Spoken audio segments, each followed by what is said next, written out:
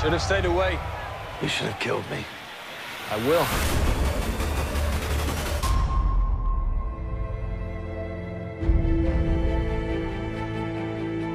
All right, ready. Here we go. The decision to take on the retelling of Ben-Hur was something we all had to think very seriously about. It has worked as an epic book. It worked as a huge American theatrical production in the early 1900s. It was one of the great silent movies. Of course, one of the great movies ever in the hands of William Wyler. Ben-Hur is a wonderful and powerful story for the world in 2016. Movimiento, action! We're introduced to Judah and Masala. You see this deep love and understanding between these two brothers. But the pull of the Empire destroys their relationship. I need you to tell me who Am's enemies are. Masala, I won't name names. Whatever happens now, you did this. Crucify them. No! My family are taken away from me.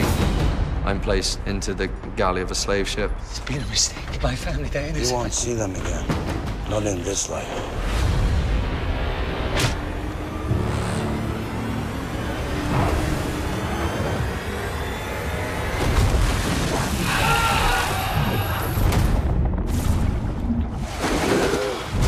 How long were you a slave?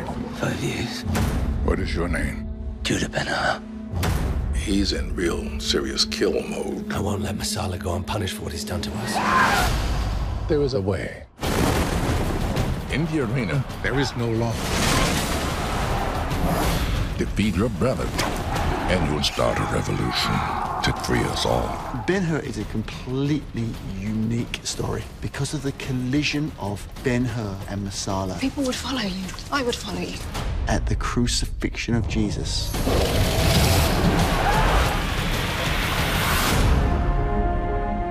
Ben-Hur was a novel published in 1880 by General Lew Wallace, and I'm his great-great-granddaughter. He was a wonderful 19th century figure in American history, probably best known as a general in the Civil War. He wrote Ben-Hur over the course of 4 years, finished it in 1880, and bit by bit, Ben-Hur became a grassroots success. And here's how it happened. In those days, reading novels was widely considered to be a waste of time at the very best. What happened was that many of the preachers and pastors around the country read Ben-Hur, were enthralled by the story, and they recommended it to their parishioners. So all of a sudden, people in the heartland are being told to read a novel. The excitement, the thrill in this book was something they had never experienced. Ben-Hur came to me in a backwoods kind of way. I was interested in finding a way to tell a story of forgiveness. I'm a huge admirer of Nelson Mandela. What he did in South Africa should be a model for the world. He created truth and reconciliation through the process of what ostensibly is forgiveness. So I was looking for a vehicle, if you like, to tell that story. I absolutely felt the need to read the book because whether there are elements that we are directly taking from Lew Wallace's novel or whether there are other elements that we're bringing in through original creation, I think it's very important to understand the emotional velocity of that original writer. You have to understand where you're beginning to try to formulate a plan of where you're going. We're not family, are we? Are we? We're just a lowly orphan your family took in. The idea of these two brothers, so to speak, one was Roman, one was Jew, grew up together, one betrayed the other. You have uprising, you have the repression, you have nations that are not about forgiving. All they want is freedom. And at what cost? If they have their way, they'll bring the whole of Rome down on us. Then when will our freedom be? There's freedom elsewhere. In that scene, we have Jesus the carpenter, the quintessential master builder. Love your enemies. That's very progressive. I love the response. That sounds very progressive indeed. God is love. It speaks to 1 Peter chapter 2, the fact that Christ is continuously building a spiritual house. And where will your love be when the Romans turn their anger on the rest of us? Hate and fear are lies that turn us against each other. The answer to radical hatred is radical love. Love for God and love for one another. He has a path planned for you. If he has a path plan for me, how am I better off than a slave? Why don't you ask her? Cut. Good. I said no. First thing, I said, no, I'm not interested to make this movie. And Sean Daniel, he said, I understand, but maybe just read the script, please. And I read the script, and suddenly I understood this is a movie I must make. Timur's vision was all-encompassing. He drew on history and imagery and deep, deep research of the times, ways that people really lived. The idea was to create a very authentic world. Everything is real, the texture, the acting, the dialogues, very grounded. But the way how we shoot it should be very contemporary. Stop those horses! How the camera works, like a losing focus. Whoa! Not just to show the audience that world, how to be there. This was how we made this movie. Dangerous territory. Pirates and marauders. What are you? The one not in chains. When you do a remake, you just do note for note. We're doing a reimagining, which means that the story is still there in all of its beats and stuff, but I'm in it. Start there. I'm African. I'm not a sheikh. I still have all the accoutrements. Still a big gambler. I'm betting that my driver will be victorious over Masala. You crushed an entire people. I should think crushing one man wouldn't be difficult. All right, settle down, please. Ready, action. Bring in an actor like Morgan Freeman, someone of his stature, who has performed in so many different places, in so many different spaces. That alone is a reason to go back and to recreate this story. The world you live in is Rome's. You cannot fight them in the streets. Our mother and sister. Was it a quick death? Coward! At this point in the story, Ben-Hur injures Masala, and then, at Pilate's order, because a Roman soldier has been attacked. What's the value of a Jew to a Roman? 20, I would say. Have you seen the 20 they've crucified? You did that. Look, if people are dead, that's on Rome. You tried to kill Masala. I told you to stay away from him, Judah. I warned you. I won't let him go unpunished for what he's done to us. She has found the way of peace and the way of serving others, and he hasn't caught up with her yet. There's nothing here for you anymore. Nothing. It's really heartbreaking in a way, because this is the woman that he chose so many years ago to marry, and yet he's willing to let love go and choose hate. The female voice is definitely not lost in this very testosterone-heavy story. It has a very significant presence. It was important that we have strong female characters. Ayelet and Sophie are beautiful in these roles. I was like, okay, if Timur's making it, then this could be interesting. And then we hopped on a Skype conversation. We talked about everything. Women's roles and writing and drama and camera, everything. And I realized it would be really creative working with him, and I was not wrong. Tirsa, could you help me to my bedroom, please? What stood out to me about this version was that these women matter, and they have a great effect on the men around them. You spend too much idle time with Masala. If I didn't, you'd have nothing to complain about.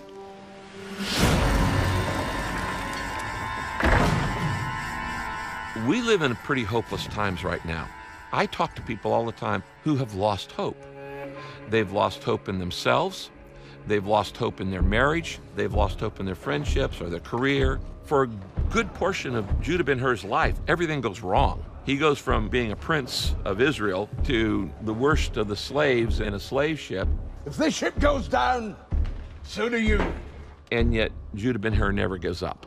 I love the part in the slave ship where he goes, man, just survive. Please! Don't. Just survive. Some people are going to watch this movie who are in survival mode right now. There's nothing wrong with that. When you're going through hell, you keep going. And low!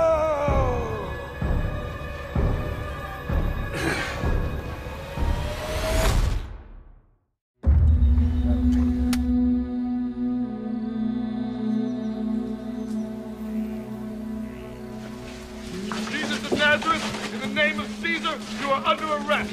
It was absolutely very important for us to embrace the aspects of faith in this story. Those who live by the sword will die by the sword. And certainly having individuals like Mark and Roma on board, who it's such an important part of their lives, to be able to guide us, to be able to make sure that the things that we're saying are true to Scripture, are true to faith. In our film, we felt it was very important not just to see the face of Jesus, but to feel the heart of Jesus and to hear the words of Jesus. It's through his encounter with Jesus that Judah Ben-Hur has a transformation that changes his life forever. How do you prepare to play Jesus Christ?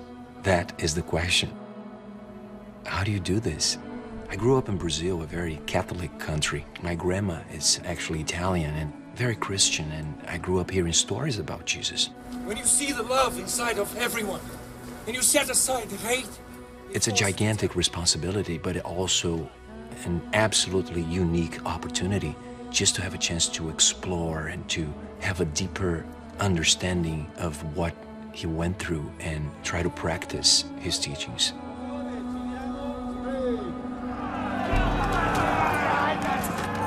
One of the many layers of lessons in this movie is the challenge to position yourself intentionally to serve, to help, to bless someone else.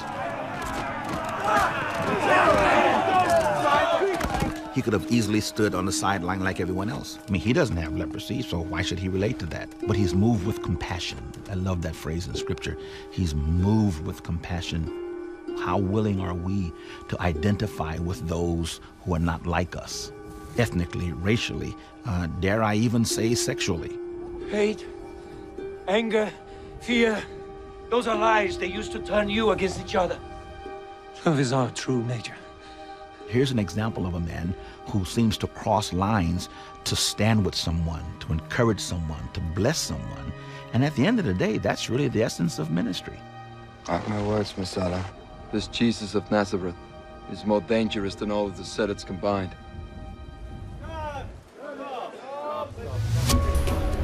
Here we are in southern Italy, in the beautiful town of Matera. Directly behind me is the Hur mansion where the family live, a beautiful, beautiful villa. We'll be shooting the exterior of this mansion here in Matera. Matera is south of Rome, 5 hours by car. The cornerstone had to be the Ben-Hur exterior. The house that we found is at the top of the hill, on the top of a very long flight of stairs. And that was a perfect place for the family to watch the Roman soldiers invading. Oh, have mercy on me, world. Not one of my 359 gods will smile upon me. Don't mock. The palace, it's based on a model of a house in Pompeii, a wealthy person's house. There's no red, because that's Roman. There's gold, blue, and white, so it's meant to look much more Hebrew. Right now we are in the palace. Many rooms inside, outside. There's great details in it. On the floor. I went here in Rome to see a tour about mosaic paintings, and the next day we came here to film the first time, and I was shocked it was the same. Everything is quite remarkable. It's also got a lot of live rock showing in the walls. The house is meant to look like it's carved partly out of the hill and partly constructed, the same way the circus is supposed to look like it's carved out of the hill below Matera and partly constructed from the excavated rock.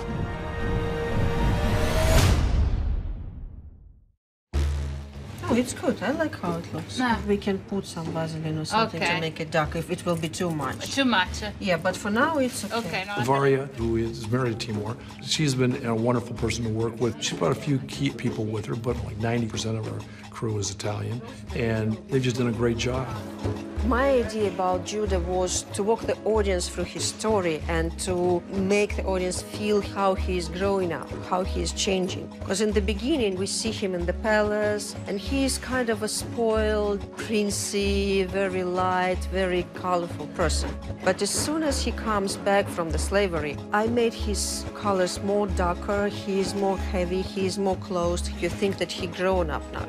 Messiah, it was the same idea, to show him growing up, becoming more stronger and more tough, and to come with him to the end of the story. Varia has found people who are very conscious of how difficult it is to wear leather and metal cuirasses, and they've made them as comfortable as possible. I wore a leather tunic for Purim, the big party. And that's about 6 hours of jumping around and pretending to be dancing at a party in a room with no air. That was actually the hardest bit. It was exhausting. My calves still hurt. They're still killing me.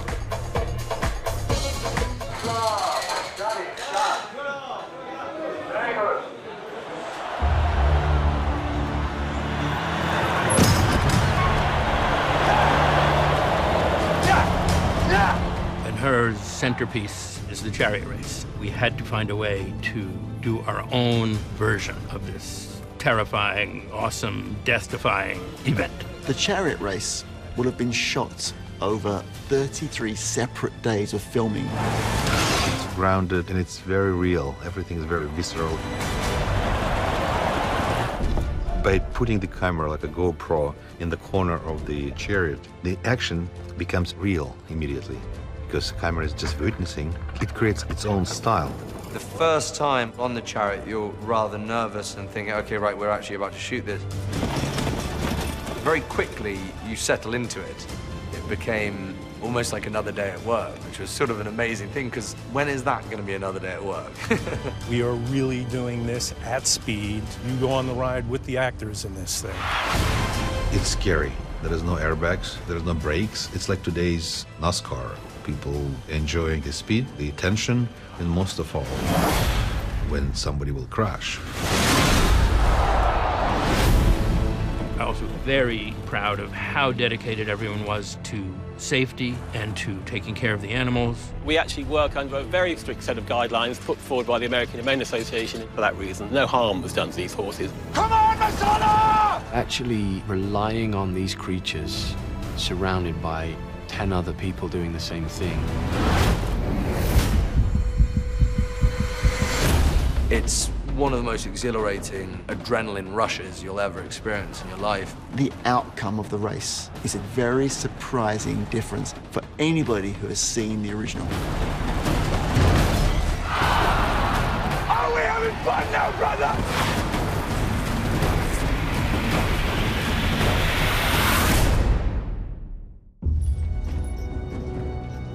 There are these two beautiful complementary moments in the film. Hold! On your feet! There's a moment where Jesus is in a position to help Judah.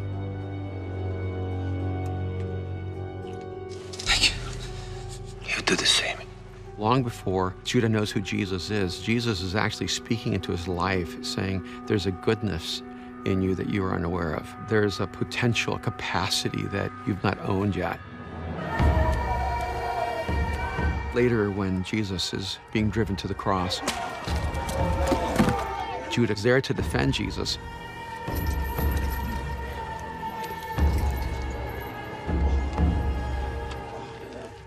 No water for him!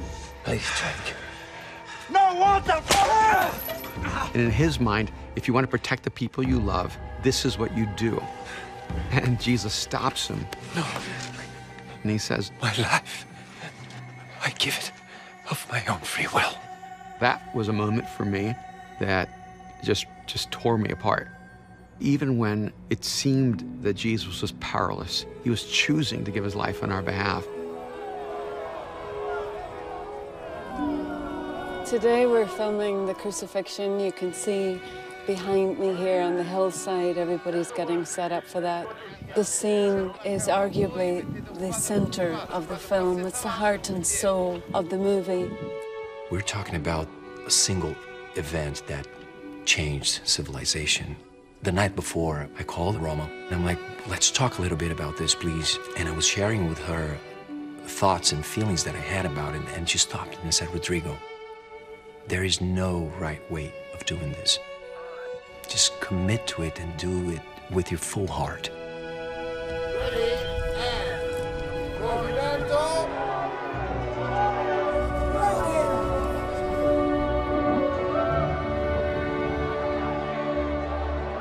Just witnessing something like that, your mind goes back to, this happened.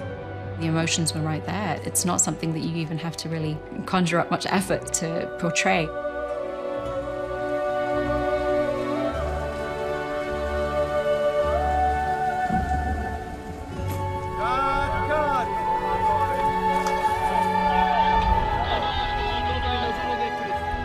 When we finished shooting and when they took me off the cross, my body was involuntarily shaking. I couldn't stop shaking.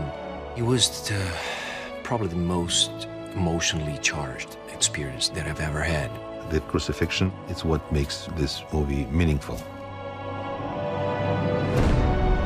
This movie will confront you, challenge you. This film's a source of inspiration for me. As two people move toward Jesus, they actually find each other. Instead of condemning and being depressed about the darkness, Hate and anguish and violence and anger. why not turn on the light?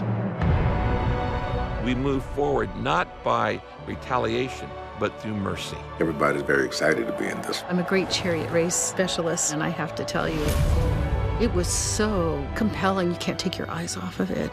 This movie is a movie for everyone. This is an epic in every sense of the word.